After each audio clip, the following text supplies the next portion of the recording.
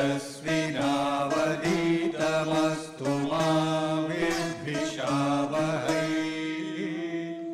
ॐ शान्ति शान्ति शान्तिः।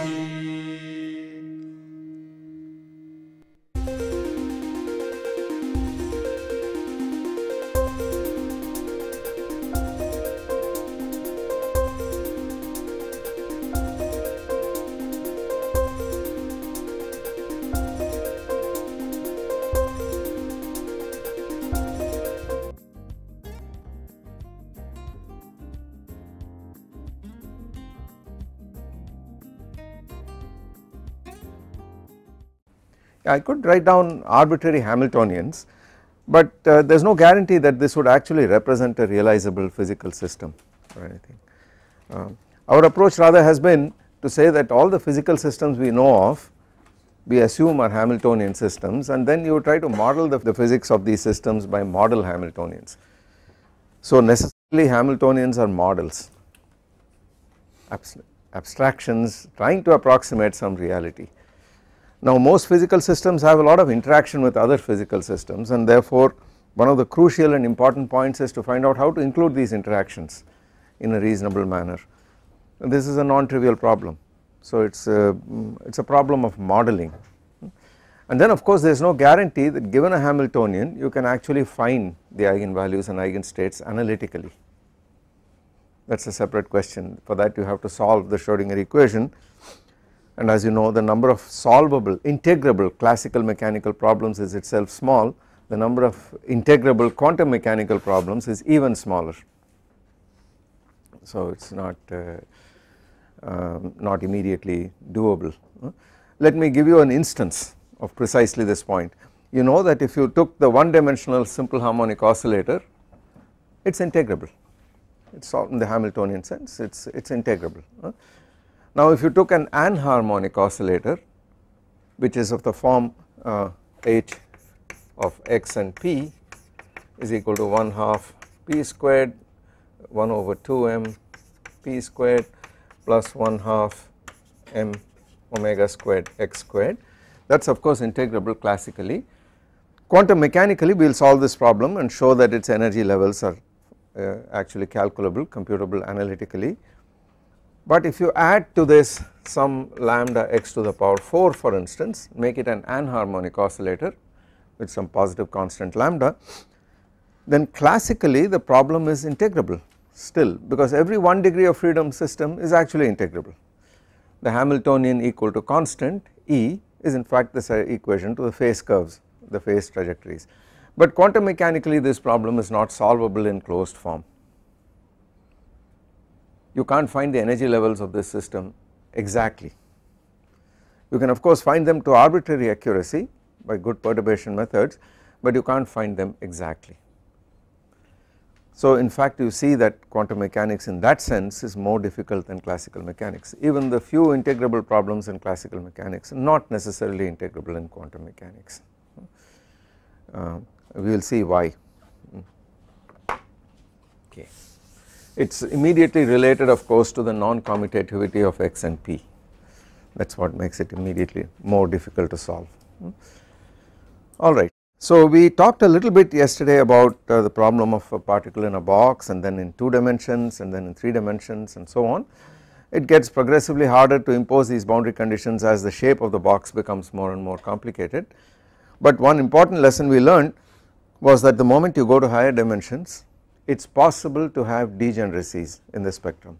May not always be the case, like we saw in the case of a rectangular box in which the ratio of the lengths of the two sides is incommensurate, but under suitable conditions, if there is suitable symmetry in the problem, then the levels can become degenerate. So the lesson I want you to remember right now is symmetry implies degeneracy in quantum mechanics, and we will exploit this fact as we go along and see how important a role it plays. Okay. One aspect I want to mention right now, and which we will return to later on, has to do with the nature of symmetry in quantum mechanics as opposed to symmetry in classical mechanics.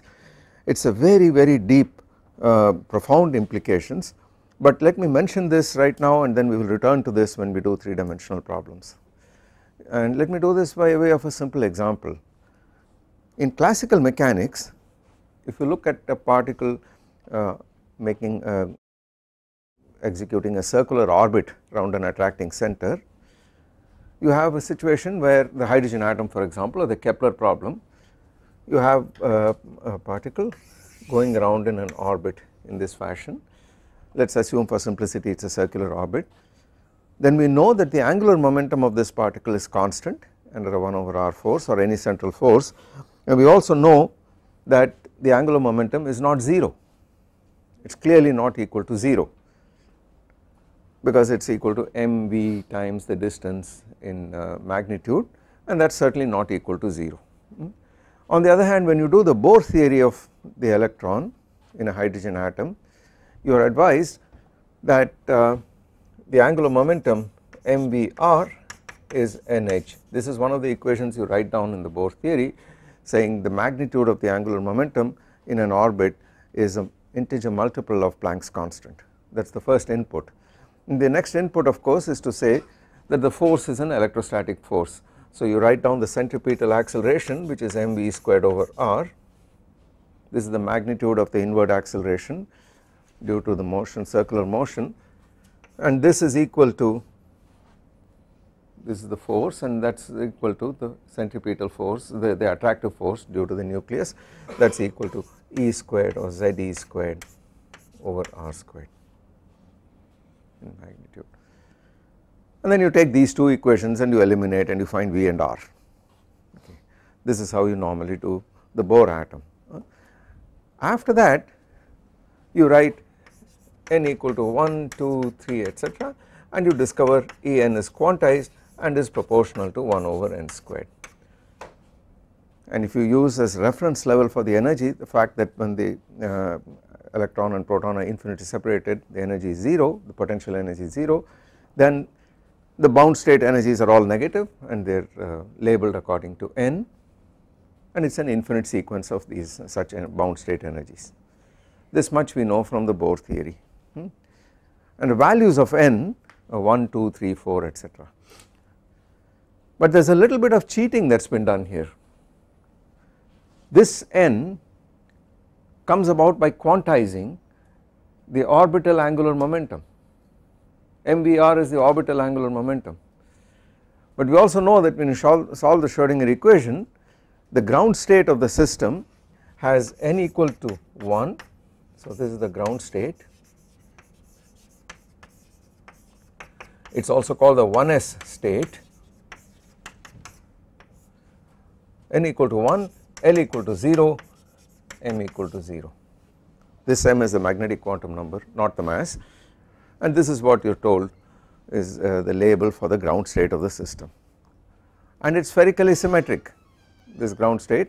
The wave function in fact can be written as psi, or I will use the symbol phi for the wave function, eigen function 1, 0, 0 for these quantum numbers here of r theta phi in spherical polar coordinates. This is proportional to e to the minus r over a0, a0 is the Bohr radius, and there is no angular dependence. The ground state is spherically symmetrical, but the angular momentum is 0, the orbital angular momentum is 0. How does that tally with this fact that this electron is supposed to be going around in a Bohr orbit, in which case its angular momentum is distinctly not 0?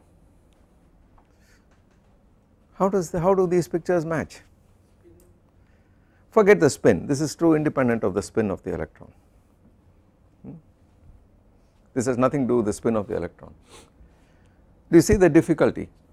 The problem is, classically, if you have a particle orbiting at a distance a0 from the center, the angular momentum is not 0. Quantum mechanically, the ground state, this is the correct ground state energy, E is proportional to -1 in Rydberg units, equal to -1 Rydbergs. The ground state is characterized by principal quantum number 1, orbital angular momentum 0, and therefore the projection quantum number 0. but L equal to 0 implies that the angular momentum is actually 0. Now how could it possibly be 0 when it is orbiting at a distance a0? Of course you would say the answer is it is not orbiting at a distance a0, there is only a probability density or probability amplitude, and indeed the angular momentum is not I mean it is not a strict trajectory. And if I plot this wave function, if I plot the probability that the electron is at a distance r between r and r plus dr from the nucleus, what is that equal to in the ground state, what is that equal to? That is the probability density, so you must find it from the wave function. It is equal to mod of this guy squared. So this is equal to mod phi 1 0 0 of r. Let me drop the theta and phi because there is no theta phi dependence there at all. In any case you got to integrate over it, squared times dr. Is this correct? Is this correct?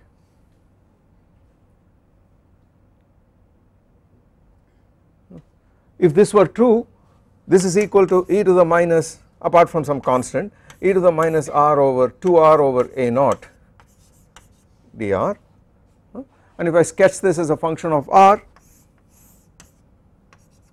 if I plot p of r versus r, this is a damped exponential. So it says in fact that the probability of finding the electron at the nucleus is much larger than that of finding it anywhere else. Pardon me? Yes? There is an r squared, absolutely right, there is an r squared. So what we have to argue is that the actual probability is the wave function of this electron in this state as a function of r mod squared dV. This guy is the probability for finding the electron in any volume element dV. And now if you say I only want the probability of finding it at a distance r, you must integrate over the angles, but this dV has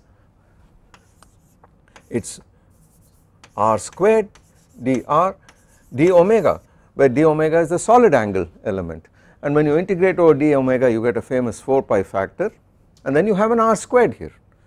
So this is not true, there has got to be an r squared dr here. Is this clear?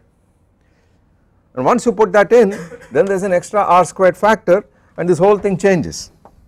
This is no longer the probability density, the right one is with an r squared and then this guy here. This r squared is an increasing function of r, and e to the minus 2r is a decreasing function of r, and the product of the two of course will be something which is like parabolic there and then dies down exponentially.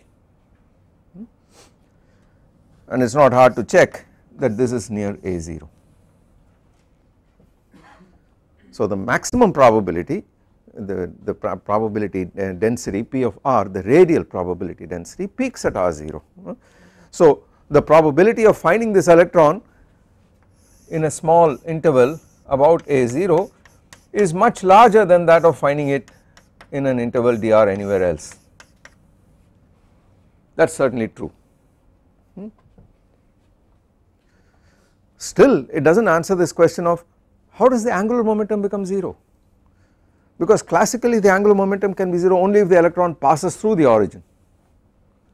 You know, if this particle does this back and forth, then it is passing through the origin and the distance of closest approach is 0, and therefore the angular momentum is 0 about that point. But if it is most of the time at a distance a0 and is orbiting around, the angular momentum can't be 0, and yet you are told that the exact solution says the angular momentum is 0. But it matches in all other ways, the energy level is actually right, whatever you get from the Bohr theory is actually right, the conclusion that the electron is exactly at a0 distance is wrong, but it is most of the time predominantly at a0 distance, that is right too. How does magically the angular momentum become 0?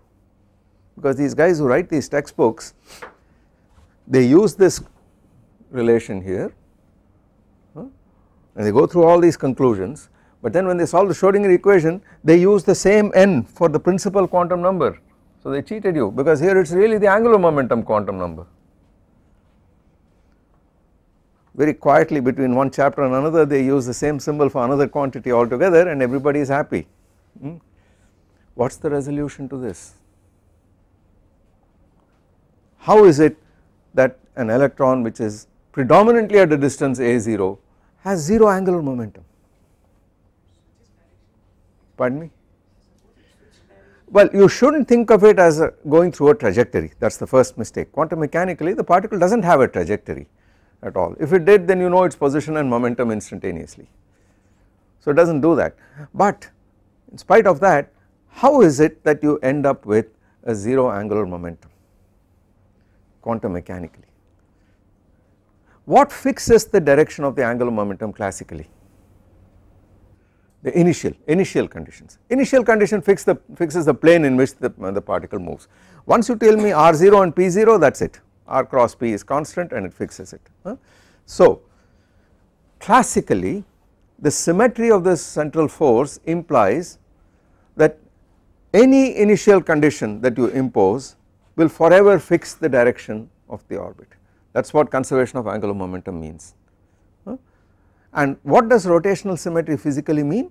It means that if an orbit is permitted in this plane, so is it permitted in that plane or that plane, because these planes are all related to each other by a rotation of the coordinate axes. What you call the xy plane, I may call the yz plane, because I simply choose another coordinate system and the physics does not change between yours and mine. So classically, and please listen to this, classically different solutions which differ in the direction of the angular momentum are related by rotation transformations. You can go from my solution which says that it is orbiting in the xy plane to his solution which says it is orbiting in the yz plane by a rotation of the coordinate axes. So the symmetry transformations here, the group of transformations under which the Hamiltonian is invariant, namely the rotation group, each element of that group of rotations takes you from one possible solution to another possible solution, right. What you call initial position momentum, I would call it slightly differently in my coordinate system, but the two of us are related by a coordinate transformation. And once the physical once you fix a coordinate system and once you specify the initial conditions, the orbit is fixed. This is the meaning of symmetry in classical mechanics. Now quantum mechanics however says superposition is valid, therefore any solution is a superposition of all possible solutions. That is the crucial role of quantum mechanics, of symmetry in quantum mechanics. It says if two solutions are related to each other by a symmetry transformation, the general solution is a superposition of these two solutions. You do not have to superpose it, nature superposes, it does it. And then of course it is easy to see, if you took this orbit and put it in all possible planes and added up all the angular momenta, what would the net angular momentum be? 0. So that is the reason why in quantum mechanics you can still sustain a 0 angular momentum solution even though the electron has overwhelming probability to be at a non-zero distance from the origin. This is a very profound and deep aspect of symmetry in quantum mechanics. It is totally different from what you have in classical mechanics, and that is the power of the superposition principle. If you have understood that, then a great deal of understanding is gained by on what symmetry really does in quantum mechanics. So you can see that symmetry in quantum mechanics is actually much more powerful a statement than it is in classical mechanics because of this possibility of superposition. Okay. So we will use this, we will exploit this. Yeah. You said that most of the time the electron spends. Well, we should not use the word most of the time because there is no time involved here. These are stationary states, so I would say it is most probable value. Is it ergodic? This is now leading us into very deep waters about quantum ergodicity. So there is no concept of a phase space and a point in phase space in quantum physics. So this question of is it ergodic in this sense is not a very meaningful one. You could ask, is it ergodic in some, yeah. You are talking that probability in time and probability in space. No, these are stationary states completely. These are eigenstates of the Hamiltonian, so they are completely stationary states. This is just the spatial dependence. nothing at all. The time dependence of these states is just an exponential in time, that is it, just sinusoidal completely. So that continues, that varies, but that is not going to affect probability densities because it is a pure phase factor. So when you take mod psi squared, the time dependence goes off completely. So it is not as if things are changing, probabilities are changing in time. Not always true, we will look at examples where you have an atom in two possible states and is flipping between the up state and the down state, or a spin flipping between up and down, then the probabilities could change in a time dependent way. Okay. And that is indeed what happens in real physical systems.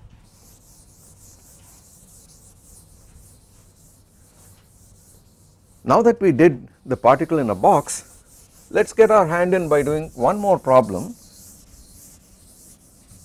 and then we will go on to the harmonic oscillator. And this is the problem of a particle in a potential. So we looked at it as a free particle inside a box, but now let us put in a potential and see what happens. Now one way of doing this is to say, what I did last time was to say there is a box of size L and it has got infinite potential here.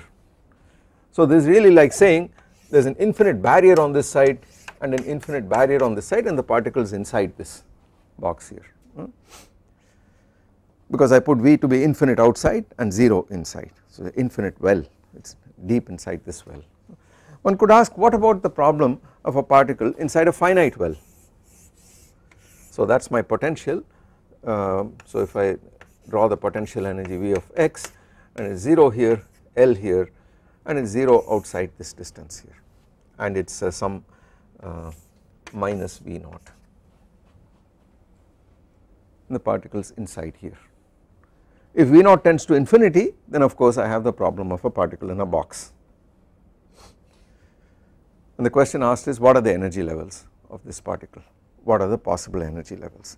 Now it will turn out that the ground state, which earlier was strictly like this, 0 to L and then vanished at the end, can no longer be so. And that is immediately clear, because recall that our equation was of the form phi double prime plus k squared kn squared phi plus minus V of x phi equal to 0. This was the energy, kn here was proportional to the energy. At these points there is a finite discontinuity in the potential. So this term has a finite discontinuity. Phi itself is continuous, but V of x has a finite discontinuity that must be cancelled by the finite discontinuity here. So if the second derivative has a finite discontinuity, it means that the first derivative has a, what would you say about the first derivative? What do you think would happen at the ends? What would, it is certainly not a delta function, it is not infinite like it was earlier. So this is going to be much milder, and it is not hard to see that in this problem the wave function would in fact spill over, because remember we have to solve the problem from minus infinity to infinity really, and in this problem the wave function spills over and does something like that. So there is a finite probability for the particle to actually tunnel into the other region, but not very far, it would damp out. We will solve this problem by and by, in fact I am going to give this to you as an exercise, but let us simplify this problem and solve an even simpler problem, and that is, I assume that the width of this well goes to 0 and that simultaneously the depth goes to infinity, such that the product is finite. What would you get in the limit? A delta function, and I would like to have a bound state. I would like to see if the potential can attract this particle and retain it in a localized form. So let us assume that this is a negative delta function. If it is positive, it is a repulsive barrier, then of course there is no possibility of any bound states. So let us do that problem and see what happens.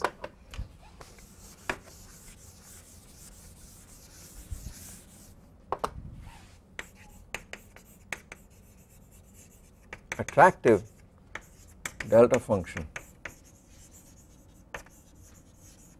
attractive potential. So I have minus h cross squared over 2m phi of x. Now without further ado, let us just write down the Schrodinger equation for this particle, plus v of x phi of x equal to E phi of x. This is the time independent Schrodinger equation, and I am trying to find out if there are eigenvalues E and non-trivial eigen functions phi for which this equation is satisfied. And what is V of x? Let us put the delta function to be anywhere on the x axis, it does not matter since it is an infinite axis. Let us just put it at x equal to 0, right. So V of x equal to minus lambda delta of x, lambda greater than 0, some constant. What are the physical dimensions of lambda? I write this down, immediately you got to worry about physical dimensions.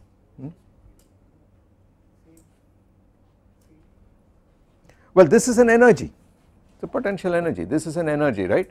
So it is equal to ml squared t to the minus 2, that is an energy. But this delta function has dimensions 1 over length, so when I take it to the other side it is ml cubed.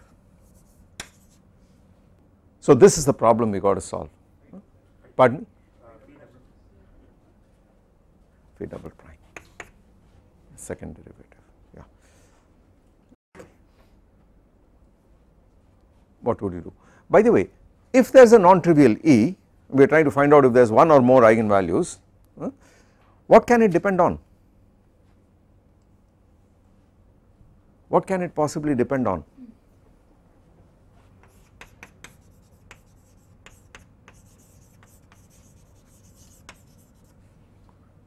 So before we even solve it, we ask what the hell can it possibly depend on?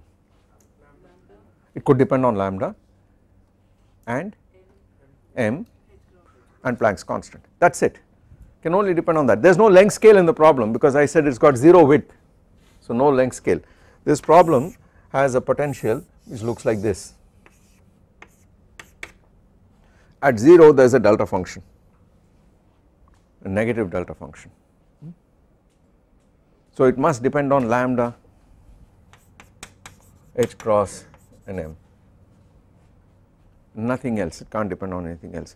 Can you find a quantity of physical dimensions energy with respect with these three guys? If you can't, then the problem is non-starter. I mean, yes you can. What is that equal to?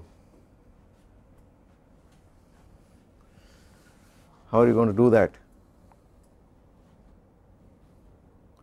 So lambda has got a t to the minus 2, and what are the dimensions of Planck's constant?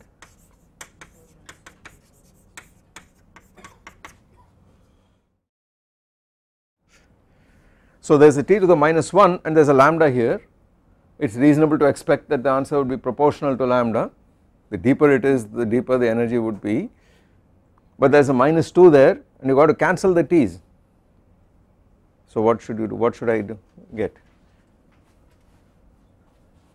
What would be the answer? What would it depend on? Yeah, so lambda over h cross squared times m, would this be reasonable? M in the numerator, alright. What does that do for us? That's equal, that has got dimensions m squared L cubed t to the minus 2 over m squared L4 t to the minus 2. Yeah. So mv square will be the dimensions of yeah. So we can directly make it. Yeah. So what would it be? M lambda squared. Yeah. It's equal to m lambda squared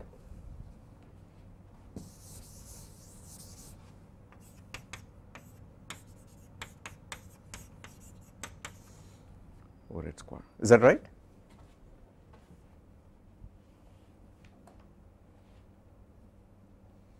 You believe that? Yes? Okay. So that is the first guess. Clearly when lambda goes to 0 there can't be a bound state, so it must be in the numerator. Okay, So armed with that, let us try to solve the problem here. Now the way to do this is a delta function out here. So it is obvious that what you must do is try to solve it by first looking at what happens when x is not 0 and then asking to see what happens at the boundary when x is equal to 0. So for x greater than 0 it says phi double prime of x is equal to 2me over h cross squared phi with a minus sign.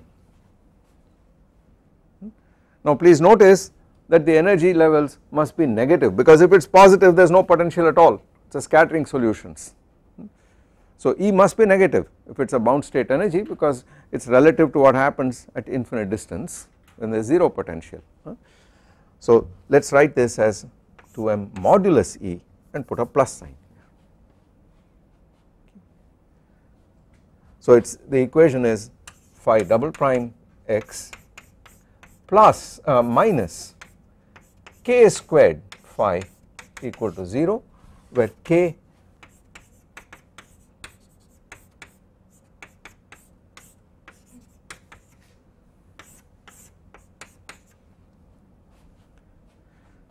okay, that is the first equation.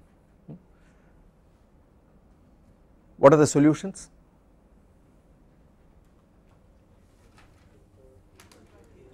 E to the plus or minus, not ikx, just kx, just kx. So it says x greater than 0, the solutions are phi of x equal to a e to the kx plus b e to the minus kx. That is for phi x greater than 0 on the right hand side. Now you want this to be a normalizable solution. Therefore mod squared of phi must be finite, phi must go to 0 at the very least as x tends to plus infinity. Therefore this is not permitted, this is not permitted because it is not normalizable. The solution therefore is of this form. Notice we put in the condition of normalizability, the boundary condition at infinity has been put in. And for x less than 0, what is the solution? Again the delta function vanishes, so it is the same equation as before, except it is equal to c e to the kx plus d e to the minus kx. So phi of x is again equal to c e to the kx plus d e to the minus kx, and you want normalizability, and this time x tends to minus infinity. So what goes to 0? D must be 0, so this is the solution.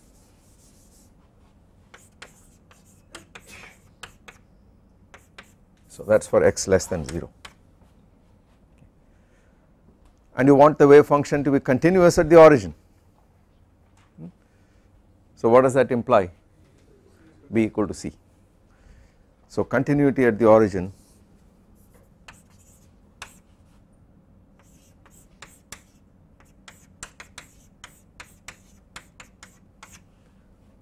implies that as you come from the left and as you go right, these two must be the same.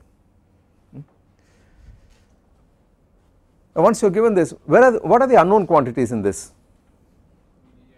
B and k are unknown, and if you know k, then you found what energy is possible. What is the shape of the wave function?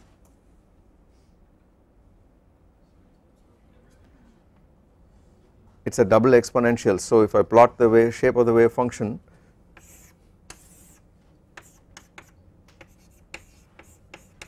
assuming that b is real, it is something like this and something like this.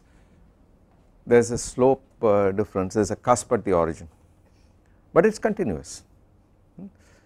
Now because there is a cusp at the origin, the slopes are different at the origin.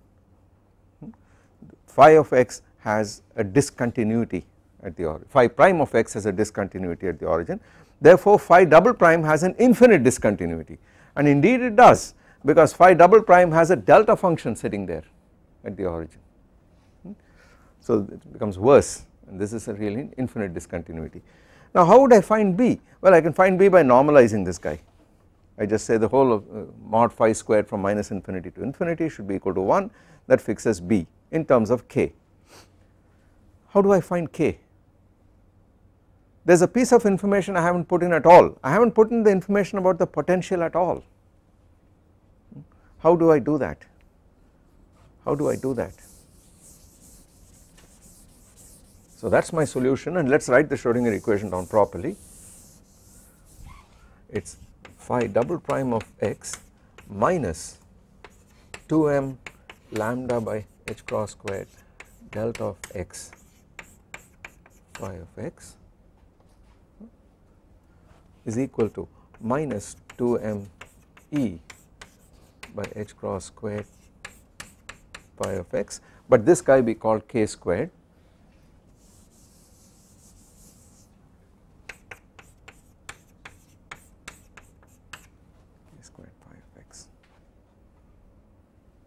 That is the equation, and we solved it for x less than 0, x greater than 0, in which case for delta of x did not play any role at all.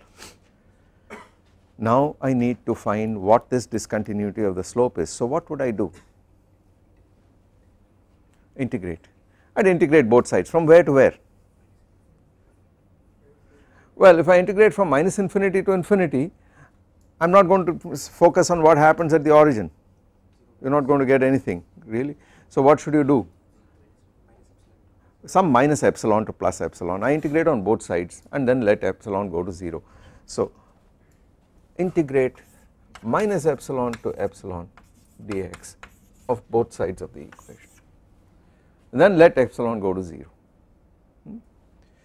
What does this give you?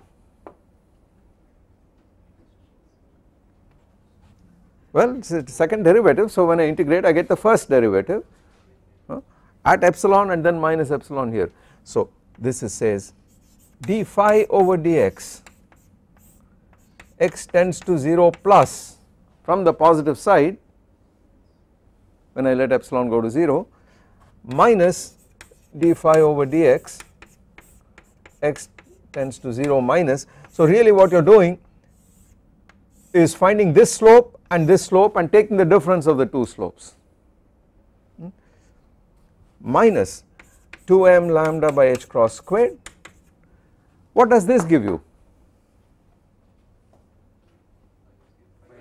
Phi of 0, that is it, and that is a finite number, minus phi of 0, in fact phi of 0 is b, just b, equal to what? Equal to 0. Why is that? Because it is really the area under this curve, it is really the area under the curve, and that is finite as epsilon goes to 0, set of measures 0, so the answer is 0, it is continuous, phi is continuous at that point, equal to 0 on this side. And what is this number? D phi over dx as x goes to 0, all you have to do is to solve, take the slope here and put x equal to 0, that is minus kb, and then subtract from that another kb, so minus 2 kb.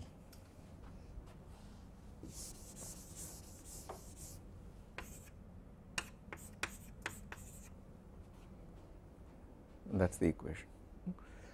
B is not 0, because if b was 0 there would be no wave function at all, and that is the equation. And the 2 goes away and you get k equal to minus, why did k turn out to be negative? I screwed up somewhere. There is a minus here. Did I take that minus into account? Pardon me?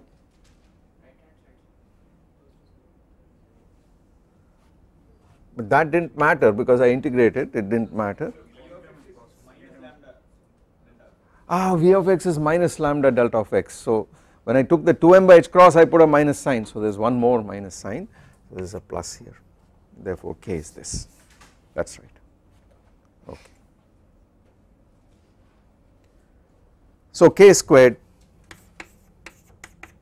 2m mod e by h cross squared equal to m squared lambda squared by h cross squared, k squared is h cross to the 4.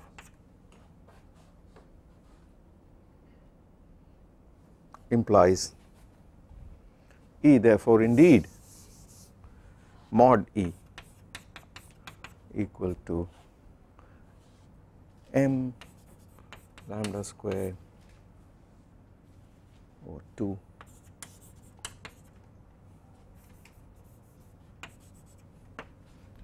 is this, okay.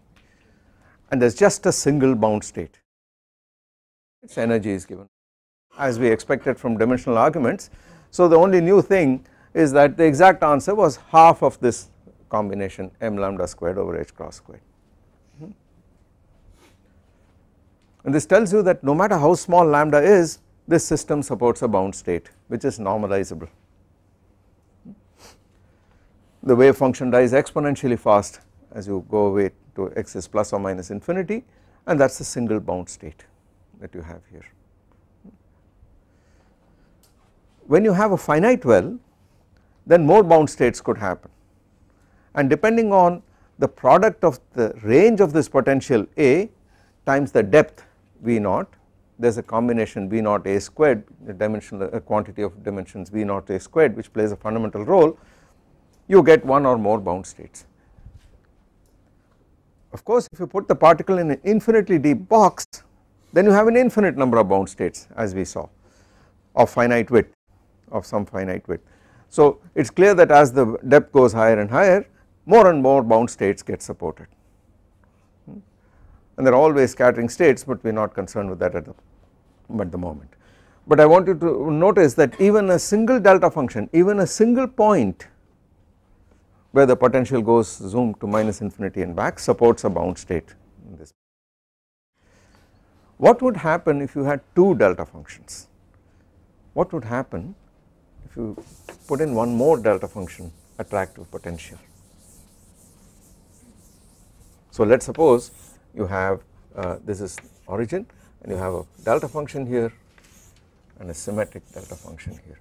So V of x equal to minus lambda delta of x minus a plus delta of x plus a, this is minus a. What do you think would happen?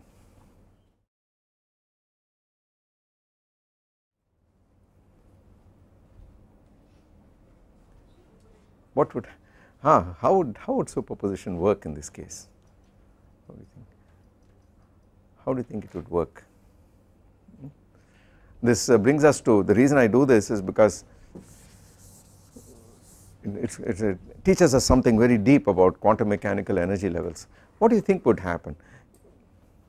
So imagine what would happen if you took one potential very far to the left and the other one very far to the right, then each of them would have a bound state of some kind. So the wave function would look like this. For this guy, if A is very large and this far to the negative side, then there would be a wave function on this side, on the x axis, that would be a wave function which goes like this and like this, lies out. And on this side there would be a wave function which goes like this and goes out, and both these energy levels would be degenerate. So there is an energy level here and an energy level here, and they are exactly the same value, minus 2m minus whatever we found, m lambda squared over h cross squared, 2h cross squared. Now you bring the guys closer together, and then what would happen? Tunneling is possible. These wave functions would overlap, and what would really happen? What would be the situation?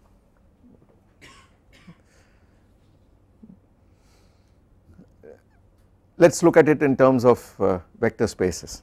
If you have two independent states which are not connected to each other, then the Hamiltonian in this two dimensional vector space would really look like this. There is some E, there is some E, and there is 0 here, 0 here. This is what the Hamiltonian would look like in that vector space, two states. Now I switch on a coupling between the two, because the particle is free to move from one potential well to the other. that would correspond to adding a little piece here and a little piece here. This is what the Hamiltonian looks like now, and the energy eigenvalues are the eigenstates, eigenvalues of this Hamiltonian. What happens when you diagonalize this Hamiltonian? Well, what are the eigenvalues of this guy?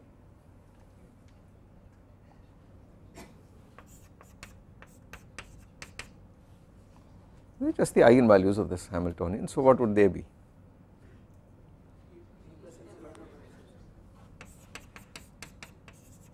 E plus or minus epsilon.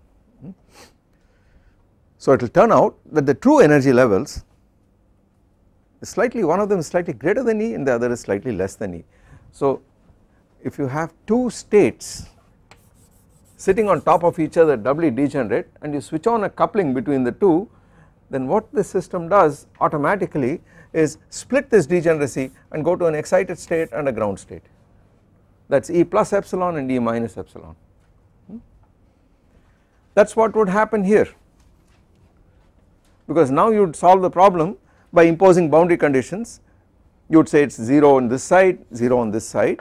So the solution here is e to the plus kappa x, the solution there is e to the minus kappa x. The solution here is a superposition of both, because you can't rule out one or the other exponential, they are both there. And then you match the wave function here, you match the wave function here, and you find the discontinuity in the slope here and the discontinuity in the slope there. So you start by saying the solution here is A e to the kappa x, the solution here is B e to the minus kappa x plus C e to the kappa x, and the solution here is D e to the minus kappa x in this region. You equate the values out here at x equal to minus a, you equate the values out here at x equal to plus a, that gives you one condition between B, C and D. On this side you get one condition between A, B and C, and then you find the discontinuity here, the discontinuity here, that gives you another set of equations between these unknowns, right. So you have 4 of these equations and you have a normalization condition. So you have 5 equations, but now 4 equations are enough to determine 4 constants of integration, but you also need to know what kappa is possible, and that the normalization constant will fix. So there is just enough information to tell you what the possible values are, and in accordance with that sort of general wisdom, it will turn out that you have 2 possible solutions, 2 possible energy levels, one of which is lower and the other is higher. And what would the wave functions look like? Well, bring these guys closer together, and what would the wave function look like? Not surprisingly, one wave function would look like this. This is the origin 0, it would look like this.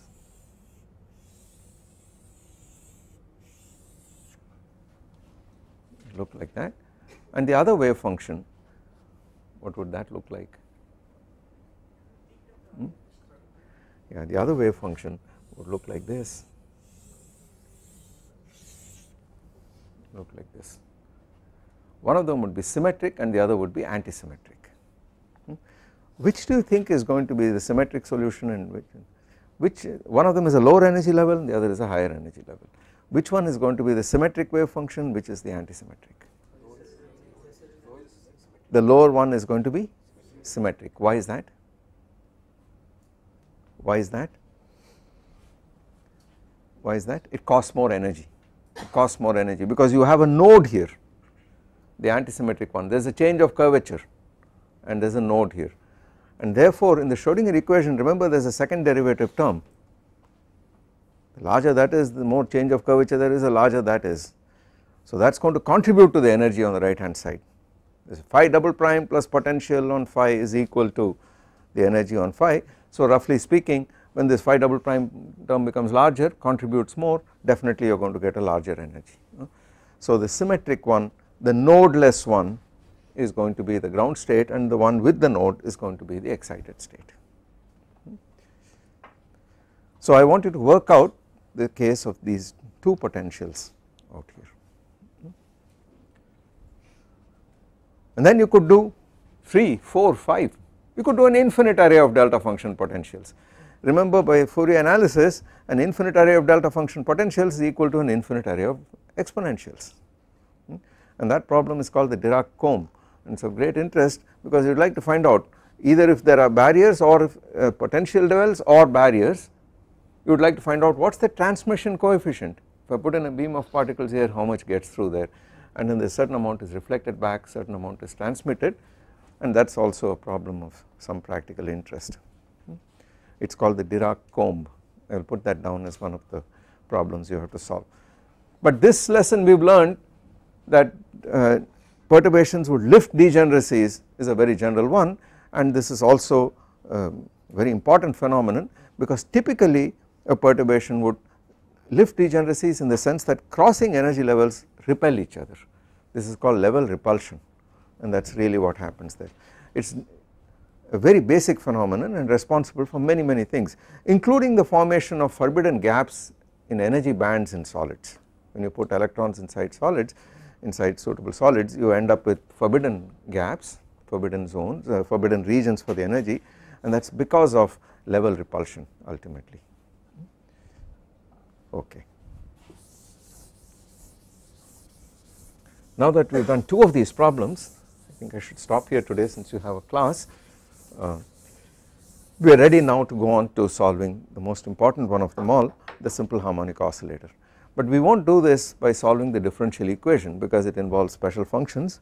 We will indicate the solution, but I will show you a much cleverer method due to Dirac called the operator method, which helps you to find the eigenvalues and eigenfunctions without solving the second order differential equation, but it is completely equivalent.